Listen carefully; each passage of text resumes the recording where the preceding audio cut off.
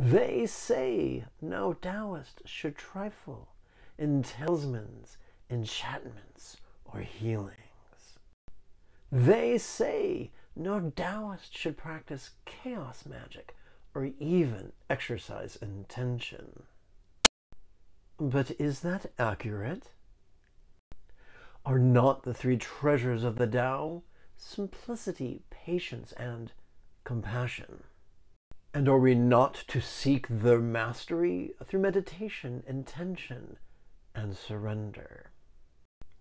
Forsaking the concentrations and contrivances of yang, and embracing the awareness and acquiescence of yin, we could make of our body, breath, and mind fertile ground for the development of centered spontaneity, that our choices, utterances, and deeds may be lived by the Tao, like a maple leaf dancing in a gale.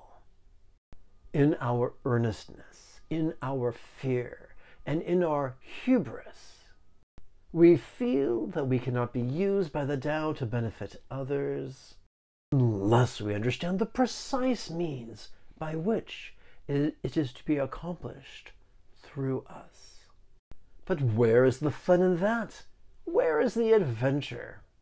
Come, let us allow that the Tao acts in the role of old Ben Kenobi, and we are cast as a farm boy, the nephew of a poor moisture farmer, that we too could meditate like a Jedi.